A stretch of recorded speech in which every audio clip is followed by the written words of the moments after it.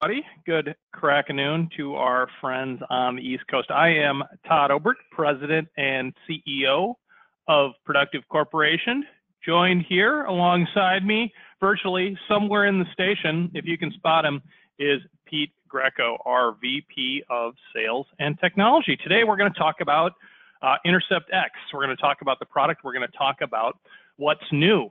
There has been a ton of kind of buzz around Intercept X as it's a leading product to help stop and prevent ransomware. And apparently, Pete, you chime in if I'm wrong, I think ransomware has gotten some buzz. I don't think that's the first time we've used that term. Yes. Yeah, I heard something about it on the news, Todd.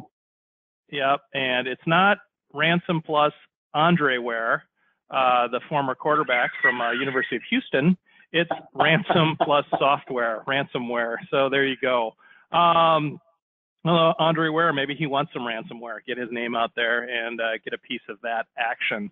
But anyway, back to the topic at hand. What we're going to do today is we will meet Productive in 1 minute. We will talk a little bit about synchronized security, Sophos Central, and Intercept X.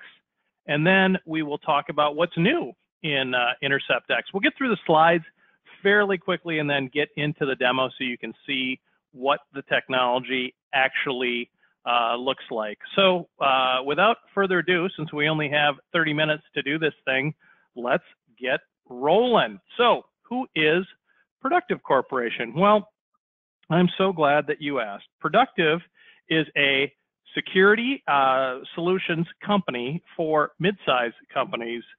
We can help you with everything from specialized knowledge. We can help you answer technical licensing questions so you don't have to navigate the World Wide Web all on your lonesome. We also implement, test, and optimize all the products that we sell. Everything from a security assessment to endpoint implementation, gateway, vulnerability assessments, Active Directory security, configuration assistance, and UTM services. We can help you with all of those things. We also produce a lot of third-party content, including the web event that you're on today.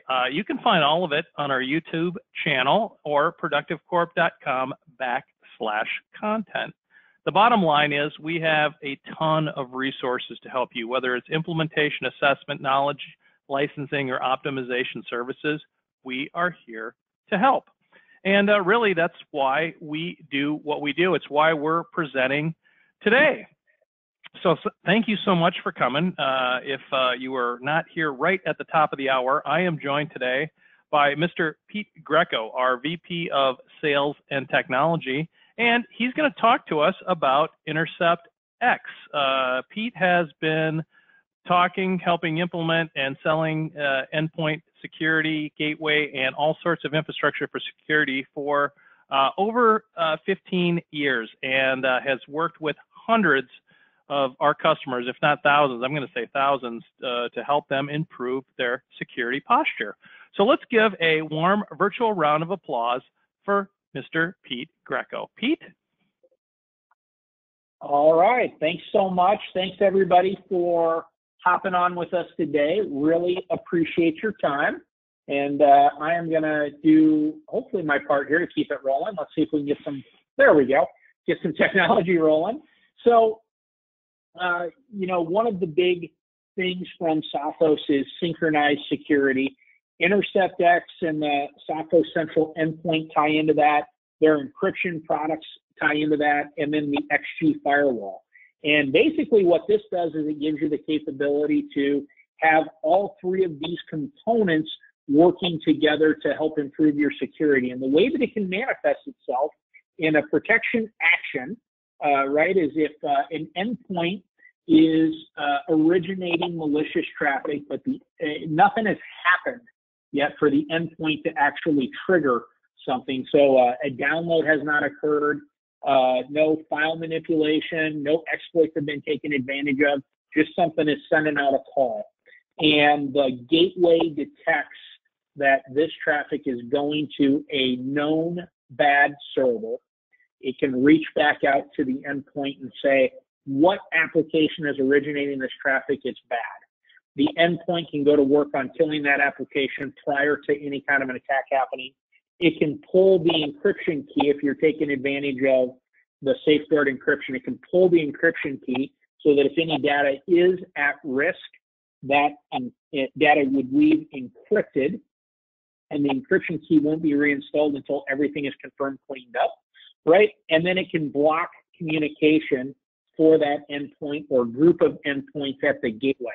So effectively, everything related to the infected machine, not the whole environment, just the infected machine, goes into a lockdown and a block mode, right? And then you can configure it so that once everything is cleaned up, which can happen automatically, the machine regains access to the network and to the environment, to the internet, or for maybe supercritical machines or machines that you want to investigate, you can create a policy where the admin needs to go in and release that. So then you have time to do a review and figure out, well, what went down, what happened, what got touched, how did it come to be, whatever it is that you want to do.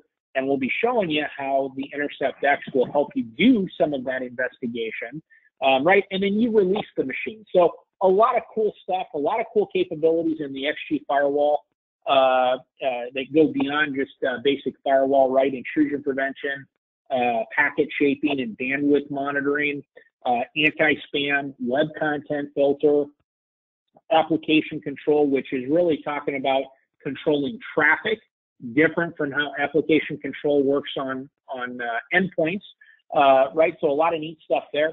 The safeguard encryption product, a lot of good stuff beyond full disk, which obviously is important for devices leaving the network. File and folder, definitely a good thing to be doing.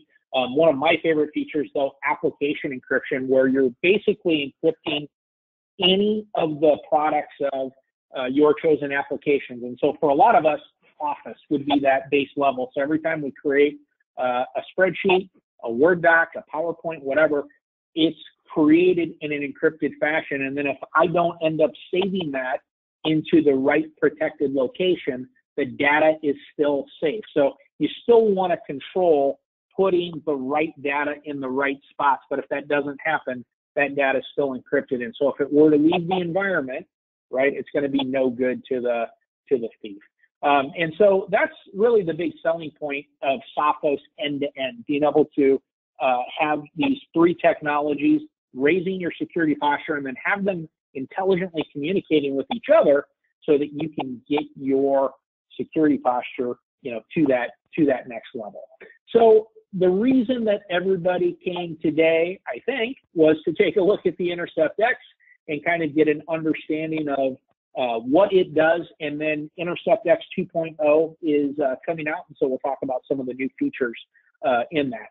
One of the base level components, and Todd mentioned this ransomware thing earlier, and we were obviously joking about not having heard of that. It's everywhere in the news. I was not joking. So, that was new to you.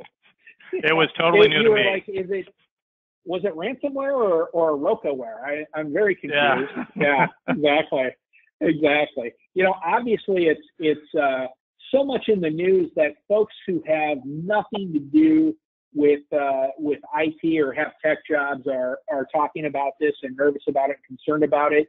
I was at my kid's school a couple weeks ago, and a radiologist was asking me about it and wondering, what they needed to do, or how would he know if their doctor's office was protected or at risk or whatever, right? And so this is reaching into all kinds of areas. And so one of the base capabilities of Intercept X is CryptoGuard, and the whole idea behind this is going beyond signature protection. That's still important. It's a quick way to identify not just low-level threats, right, or basic viruses. That stuff is important to stop as well, right? And a lot of the old ransomware is going to get stopped and blocked by a signature, right? Or once a ransomware has been identified, it's going to get stopped by a signature in a lot of products. But what about some of this new stuff that is getting delivered filelessly, or the payload is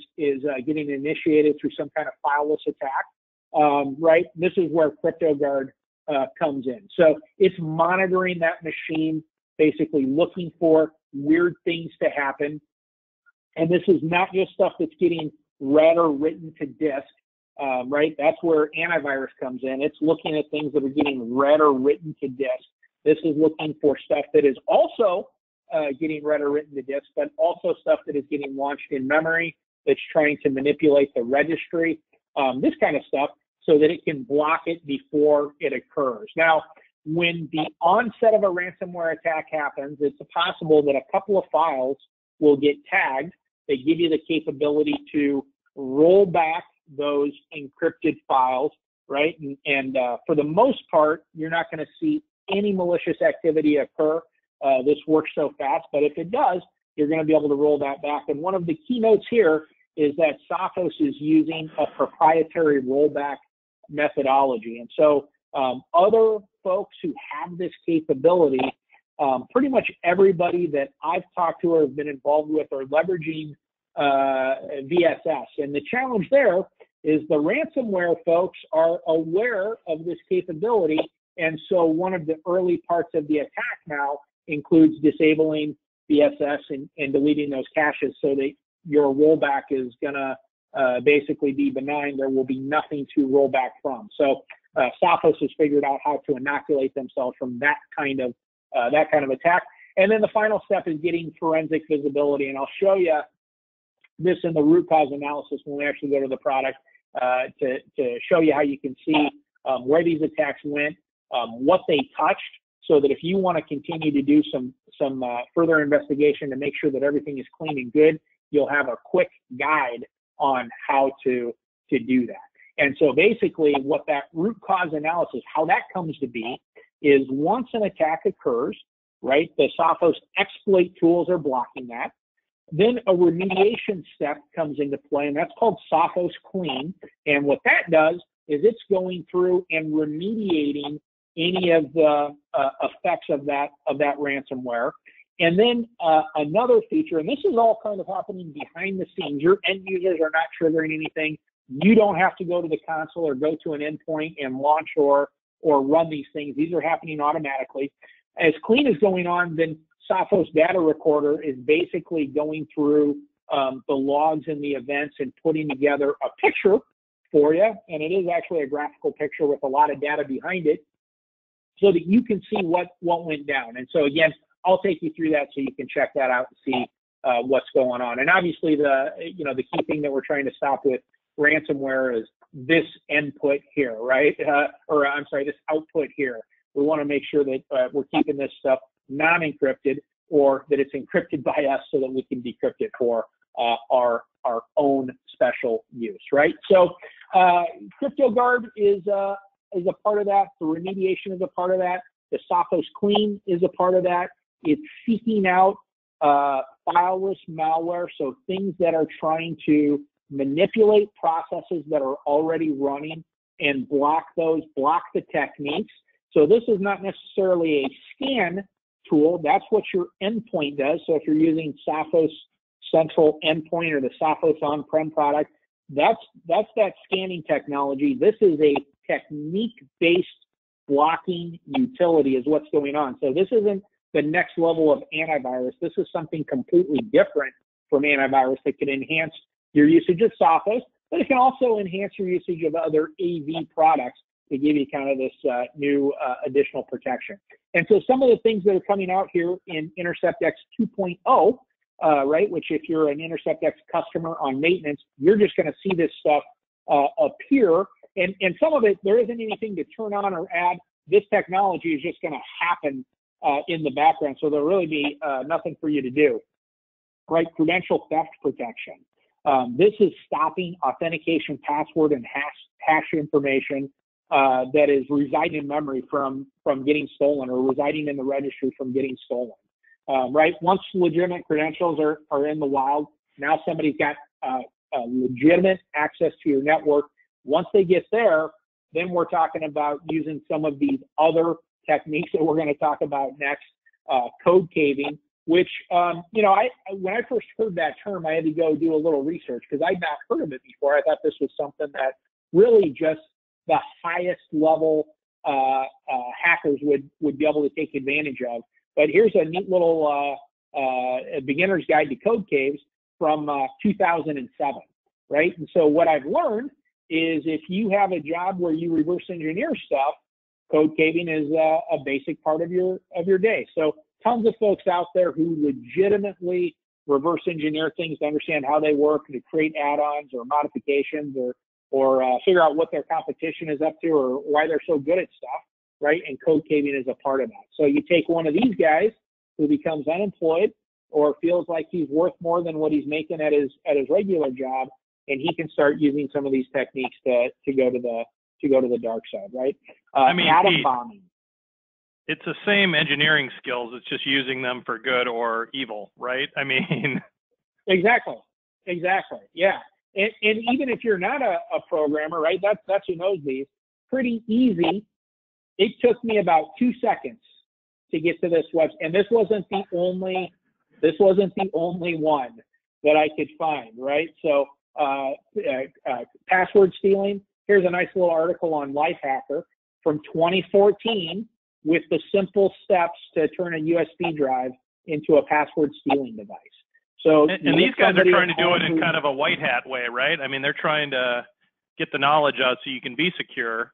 But I mean, it's the same technique if you wanted to use it for evil, we'll say. Well, this says filed to Evil Week. So I don't know. Oh. I don't know how white hat this article is here. Yeah, and the skull and crossbones might give it away. Yeah. Or how about privilege escalation via sticky keys? Again, found this in 2 seconds. This is from 2012, right? Yeah. And now the way this article talks about it, leveraging or attacking sticky keys has really come a long way in improvement. But look at the website, carnal ownage. That's not white hat right here. Yeah, and this is not on the dark web. I didn't go to Tor to get this. Yeah. I didn't have to already be in the know to figure this out. I did a Google search, and this was the first one I opened. And again, from 2012.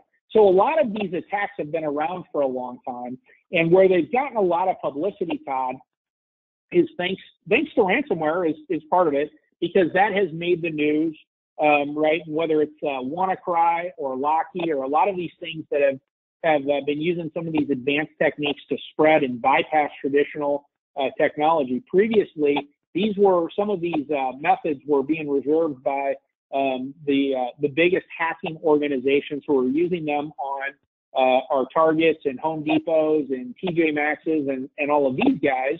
And now I don't even want to say the junior hackers, probably the mid-level organizations now have been able to mimic what these guys are doing, and they're creating a lot of widespread attacks.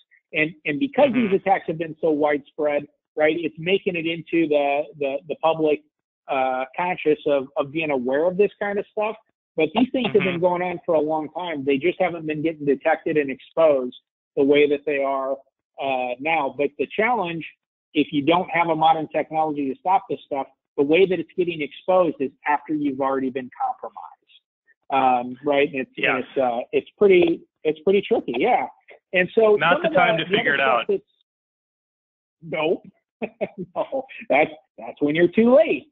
That's when you're too late, right? So some of the other stuff in here, and again, I had to go out and learn about atom bombing, right, which actually comes from exploiting Windows atom tables. I didn't know about that. And so this is basically getting a legit program to execute malicious code, and it's exploiting the Windows atom tables, thus the name, and APCs, which cannot be seen by AV or next-gen AV. And this is one of the key things that helped WannaCry really spread around so quickly is leveraging this and going out undetected in a lot of environments. If you had Intercept X, though, even prior to 2.0 coming out, they stopped WannaCry right from the get-go with their CryptoGuard technology.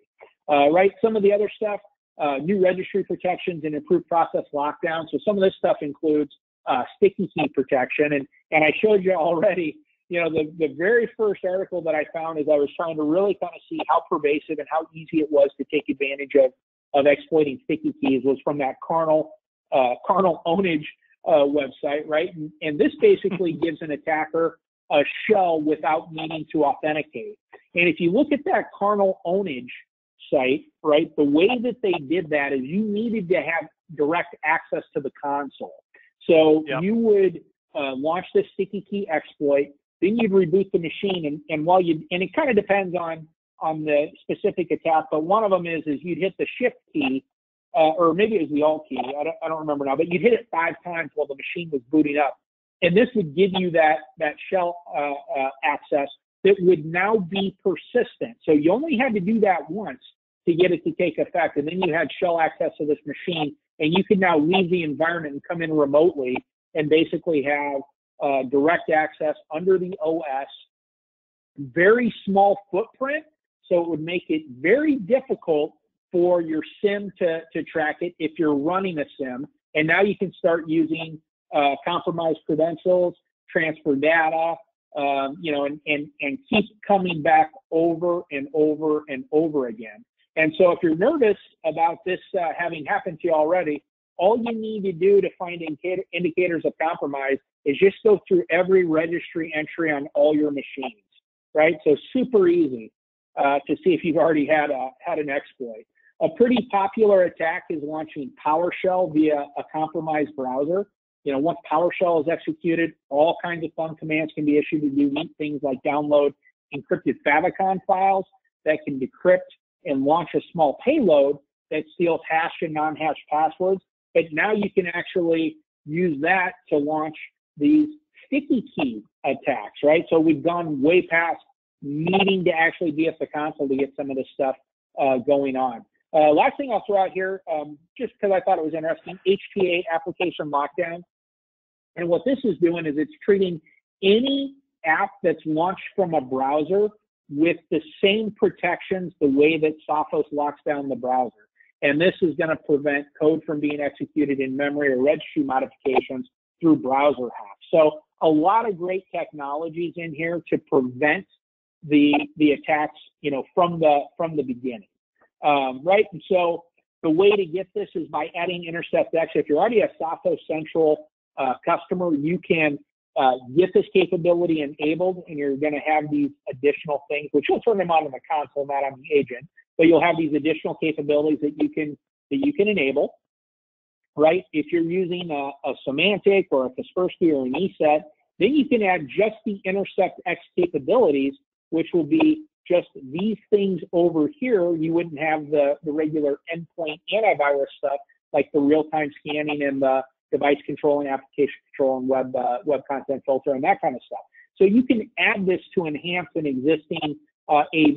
And Intercept X doesn't replace AV, it enhances it with a new kind of protection. I can't emphasize that enough.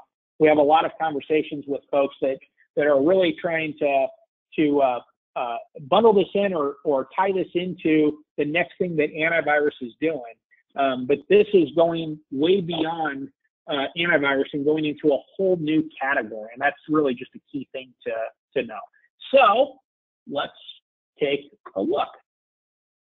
So this is what the dashboard looks like when you first log in. Now I'm running a lot of the Sophos tools here. So if you were just running Intercept X, you might only see this endpoint protection, or if you were running the full Sophos Central endpoint suite for workstations and servers, you would see these two things.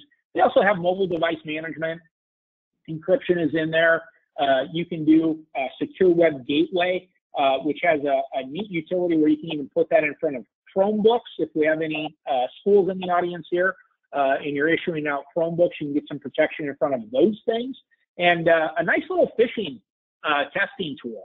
And have seen a lot of studies about phishing training. And the nice thing with something built into Central, or just having a tool in general, is to use that tool over and over again. Where phishing training falls down is a lot of folks are doing it once a year, right? Anytime somebody new comes in, they don't get that training, or they haven't been trained. Everybody is forgetting about it about month 6, and this is the kind of thing that you got to do continuously. And it's not just we do it 3 times and then everybody's good. You have to continuously be doing it, changing it up so that folks are really getting educated on security. And Sophos allows you to automate it. So there's really not a good reason to not do it if you acquire this technology, right? So let's take a look at an endpoint here. And so I have some testing tools already running. I've run the KnowBe4 RanSim. We'll take a look at the results of that. Sophos has made this nice little tester just so you can kind of get an idea of how this tool works. Here we go. And we can just choose whatever it is we want to try and do. And what this is simulating is fileless attacks, right? And so we can choose a memory exploit. I like the polymorphic map sled heap spray, mainly because it just rolls off the tongue anytime you see it. And you can't not think about the title, right? I mean, it just, whatever, yeah, that polymorphic thing. That's what I'm saying, exactly. Right, and so you can see how quickly this goes off, and what these things are simulating. I actually like the oh, here's what I want to show.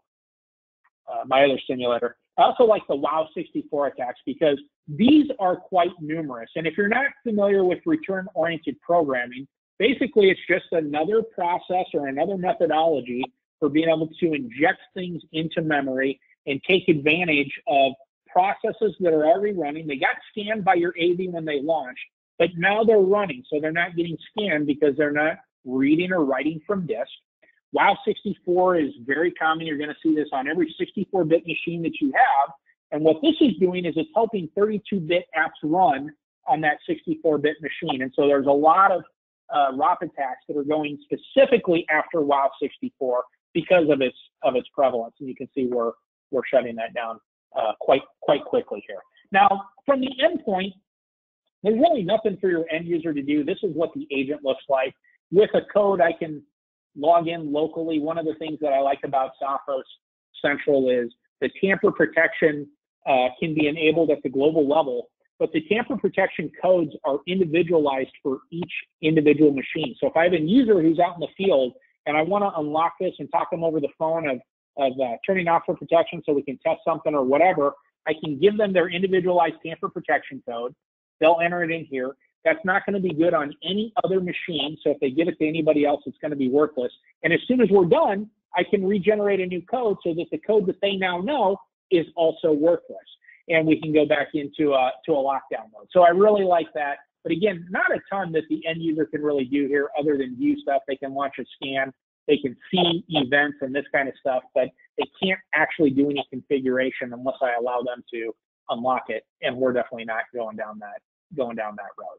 So in my dashboard here, you can see I've got some alerts up here. I can click on the machine. I can see who the user is on that machine, and I can go in and start figuring out if I need to do a remediation or kind of what's going on there. I've got some machines that are off domain. So this is a test box that I have that I throw real threats at. I don't have it joined to the domain. I manage it from Central here, but it's not connected to the network in any way. This is actually my wife's computer that I manage. You can see it's off domain, right? Has never actually even been into the office, and I manage it just like I manage all of our other machines. And it looks like she needs a reboot. She's not a fan of turning off her computer ever, but they can't figure out why it runs so slow. I don't know. Go figure. Right? So let's jump into the endpoint protection. I'm just saying. Yeah.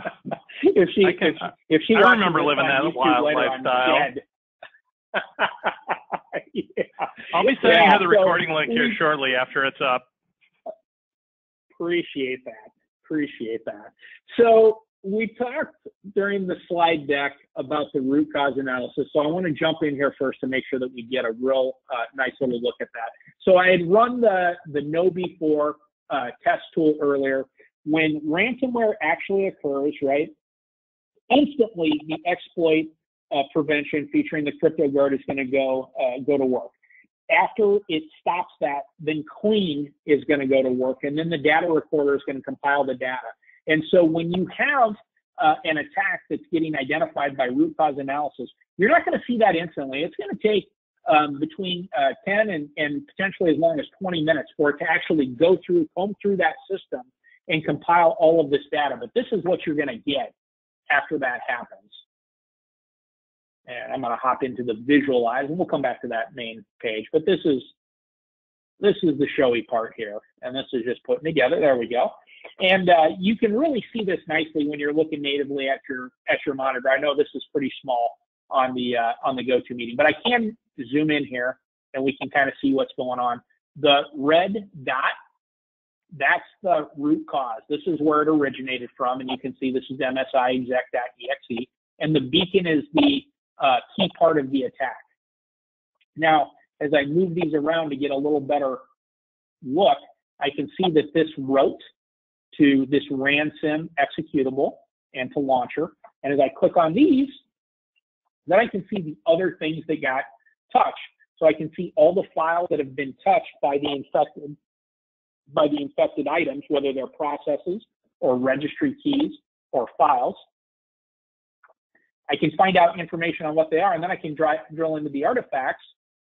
And if I want to start remediating or cleaning up or getting the system back to its previous state, or just verifying that that has happened, then I can come in here and I can start investigating. So once I figure out which registry keys I want to look at, I'll just filter into the registry keys. And I can come in here and that's going to pop up and it's going to give me the exact registry key that got created here.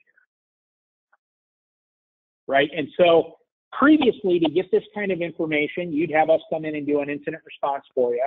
And depending on the level of the attack, and this one is actually good size, some of them are fairly small, but we would have to do the same amount of work, whether this touched tons and tons and tons of stuff or it hardly did anything, because we'd have to comb through everything to identify what had been touched. So this is giving me a pretty quick picture. And the thing that I like here is no network connection, so I know this has been contained in the machine, right? So it could take us 2 days to put this together. And if there was a network connection, then we would go through and start doing the same thing on the next machine. And that wouldn't necessarily take 2 days, because now we would have a framework, so the second machine would be quicker to investigate. But if it had a lot of network connections, it could be a really long time to really put together this picture and figure out what else got touched, what data got manipulated. And that's why when you hear about some of these attacks where, you know, they're saying this actually happened to us, like Equifax, this actually happened to us 6 months ago or 7 months ago, it wasn't necessarily that they delayed, though there may be some of that going on, but it's not quick to figure it out. They didn't see, oh, we lost data, and then in the next hour, they knew every single thing that had happened.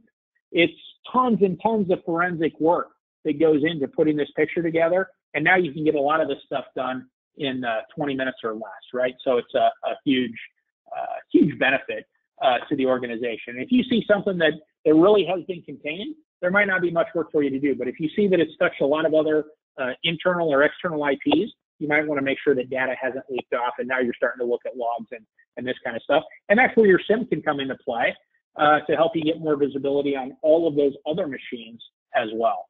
So to get this set up, we're going to come into policies here. If you're already a Sophos Central customer, you're basically going to come into your policies. The first thing you'll do is you'll add your machines to the list that you want protected by Intercept X. Then you'll come into your policies and you'll see that it's already enabled. It's going to upgrade your agent automatically on the endpoint. Your end user won't have to do anything. You're not going to have to do anything. A reboot will be required, but it can just happen through the normal course of activity, and your end user can reboot it. You can force a reboot if you want to, but for most folks, I think their folks are restarting at least nightly when they're going home or shutting down for the evening, right? So you can let that happen then. The settings will be on by default, so you're good there and you're ready to go. If you're a Symantec or a McAfee or a Trend or somebody who wants to add Intercept X, then you'll download the code from the Protect Devices section. You'll push it out and you'll configure those options. Pretty straightforward to get it going. These are the things that are going to be added. So if you're just using the AV, you'll have this stuff here and this. If you're just using the Intercept X, you'll just have these things. And if you're using the whole bundle, this is what you'll have. Happy to do a deeper dive demo for anybody that's interested. Happy to talk more about security. You know, I think our main message would be is Intercept X is a super easy and quick way to get your posture to the next level, for sure. But if you're worried about, password theft, Intercept X goes a long way, but we should also be talking about two-factor authentication. We should also be talking about getting visibility in your full network using something like a vulnerability scanner or a SIM lots of things to help you put all the pieces to the puzzle together, and we'd love to have those conversations with you. Yeah, absolutely. Yeah, Pete, thank you so much for a great presentation. You know, what Pete's proposing is exactly the right thing to do, right? If you're interested in Intercept X, let's have a discussion about your overall security posture, how that fits in, how SIM may or may not fit in, right? Two-factor, et cetera. So we can come up with a plan. I mean, security is constant, right? Plan, implement, test, refine, and keep it rolling, because things that keep you secure today will only keep you secure if you maintain and reevaluate that security posture. So I know, thank you, we've run a couple minutes over. Really appreciate your time today. The fact that you spent 30 minutes with us is very much appreciated. This recording will be going up shortly, but in the meantime, I wish you a fantastic balance of your day and week, and hopefully we'll talk soon. Thanks, everybody. Thanks, everybody.